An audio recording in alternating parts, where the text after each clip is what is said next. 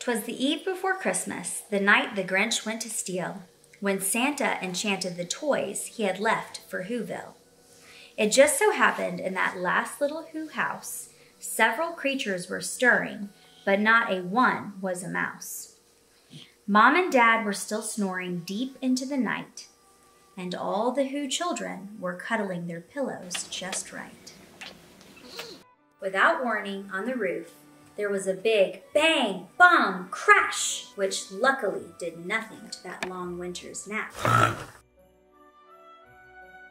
With a grunt and a shimmy, the Grinch, in his perfect Santa suit, slid down the Who's chimney, and his dog Max followed too. But unlike other houses on the Grinch's list that night, this one wouldn't be robbed without a good fight. For the elf on the shelf who watched the Who's all that season noticed Santa's beard was quite a bit uneven. The Nutcracker, too, with her inquisitive brow, wondered if Santa didn't look different somehow.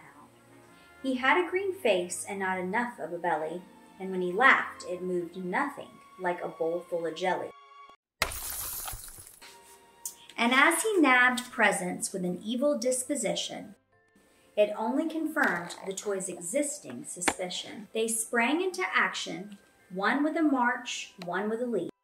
They grabbed some wrap and tied up the Grinch's feet. With a shout of timber, the Grinch fell with a thud.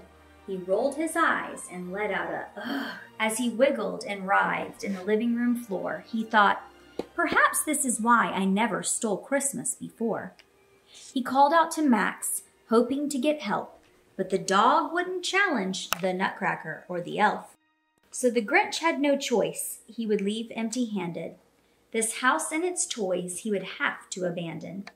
Reluctantly, he left, a new crick in his neck, headed back to Mount Crumpet, which was quite a long trek.